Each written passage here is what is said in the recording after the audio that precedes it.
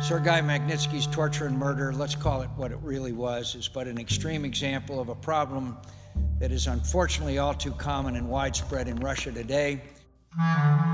Here's a person whose only crime was to bring to the proper attention of officials corruption, public corruption within Russia.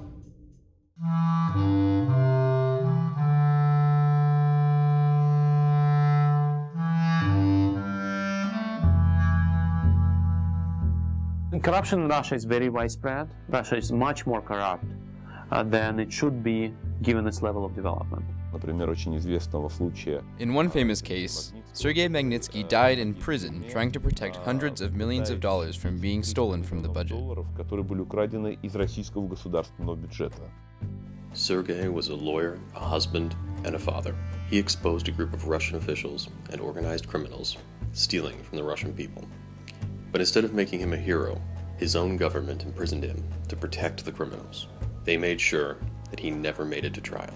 So these guys basically just killed him. They murdered him, tortured him to death.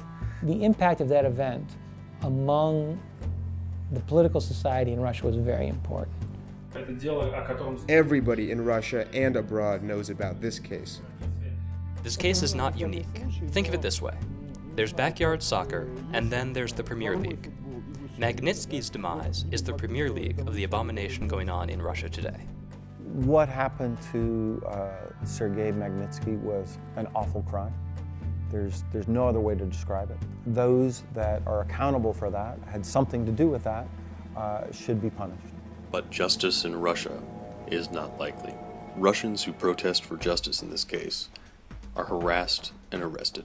The people who are responsible for the death of Sergei Magnitsky are still in their jobs, even though everybody knows what they did and everybody knows who they are. It turns out that these people will always win in court, even when they've committed murder.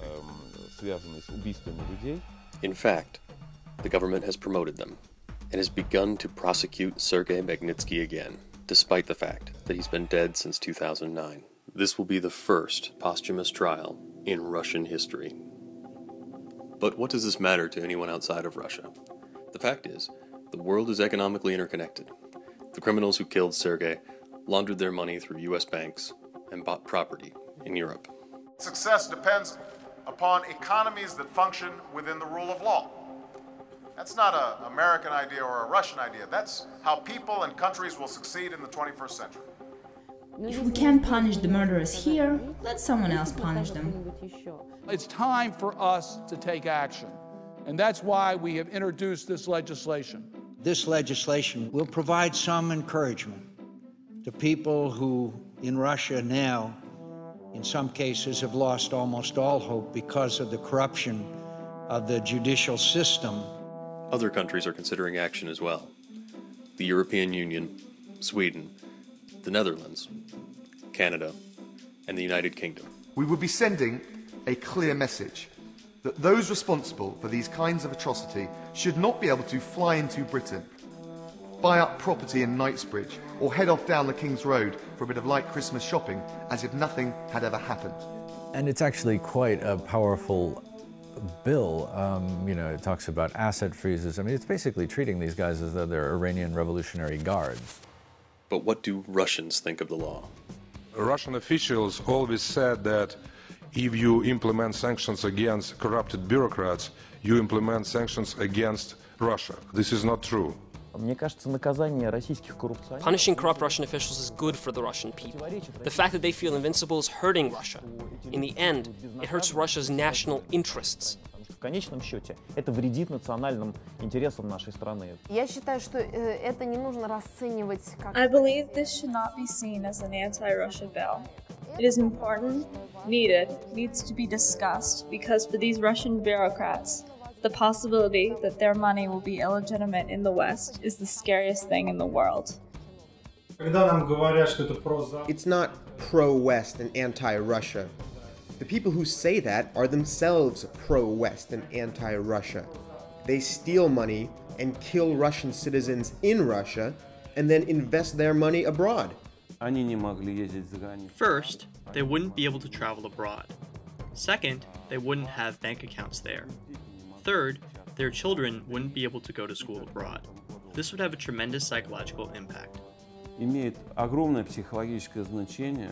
Почему? Потому что whoever is the president, whoever is the foreign minister, whoever is the prime minister in Russia, everywhere he goes, at every press conference, journalists are going to ask him about this law, about this list. По поводу этого списка, по поводу этого закона. Magnitsky law takes a lot of influence on the ordinary, average decision makers and bureaucrats within the system. Because previously they didn't fear any kind of potential justice. Even the possibility of getting on that list is a good enough deterrent to prevent a lot of people committing certain crimes. For many Russian corrupt officials, this would be very, very painful. Если наши коррумпированные... If our corrupt officials, especially law enforcement, realize that this is going to come back on them and that they'll be branded for life, they're going to be more careful. То они будут более осторожны. Совершенно точно, что... There's no doubt one way or the other. Sooner or later, the Magnitsky Act will get results. So if you're going to go after these guys, you have to use not tanks, but banks. Hit them in their wallets, because that is what they care about.